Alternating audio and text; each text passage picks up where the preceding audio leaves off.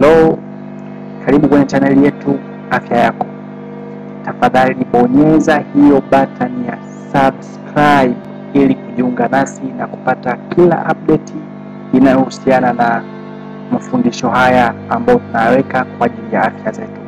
Mada yangu ya leo ni dalili 5 za kansa ambazo watu wengi huwa wanaziona lakini huwa wanazidharau. Naomba tuungane mpaka mwisho. Kwa kawaida, mwili wa binadamu umeumbwa na hali ya kutoa taarifa, symptoms, kama kuna kitu chochote ambacho kinakuwa kina shida mwilini. Bahati mbaya, wengi wetu huwa tunazipuuzia dalili hizo kwa kufikiri kuwa ni hali ya kawaida ambayo itaisha baada ya muda fulani. Zifuatazo ni dalili ambazo huonyesha uwezekano wa uwepo wa kansa mwilini mwako. Hivyo mara tu unapoziona dalili hizi, zichukulie serious na ikiwezekana wahi hospitalini. Sijasema kwamba uwepo wa dalili hizi inamaanisha kwamba tayari una kansa. Ninachosema ni kwamba uwepo wa dalili hizi inamaanisha kuna uwezekano ikawa ni kiashiria cha kansa. Hivyo ni vizuri kutembelea hospitalini kwa ajili ya vipimo zaidi. Dalili namba 1 ni kuota vinyama kwenye ngozi, au tunasema ni skin neoplasm. Mara nyingi hii huwa ni kiashiria cha kansa ya ngozi au kansa ya maziwa.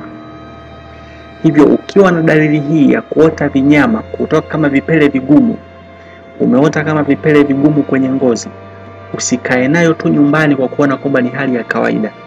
Hapana, tembelea hospitalini wakakiangalia, wakakufanyia uchunguzi. Inawezekana kabisa ikawa ni dalili mojawapo ya kansa.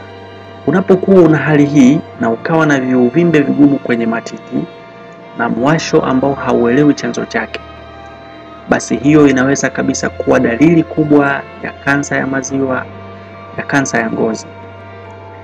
Dalili namba 2 ambayo hutakiwi kuidharau ni kikohozi, maumivu ya kifua na kukosa pumzi.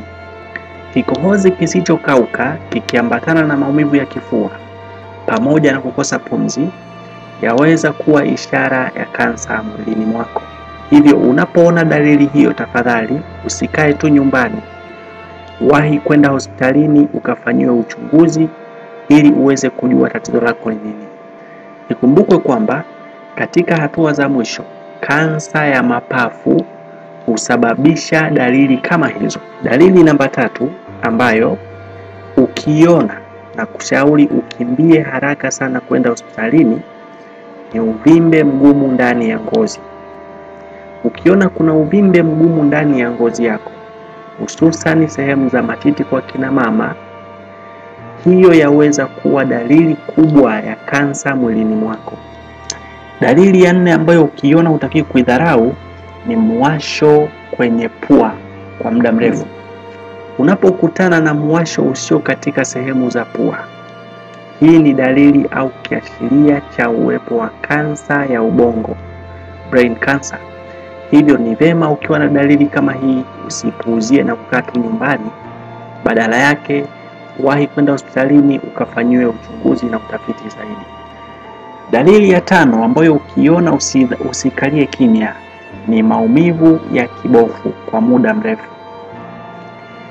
Unapokuwa na maumivu ya kibofu kwa muda mrefu, sio kitu ambacho unatakiwa kudharau, maana yakiwa ya muda mrefu yanaweza kuwa ni kiashiria cha kansa. Asante kwa kuangalia video hii. Kama umeipenda, share na marafiki na usisahau kubonyeza subscribe kwa video zaidi.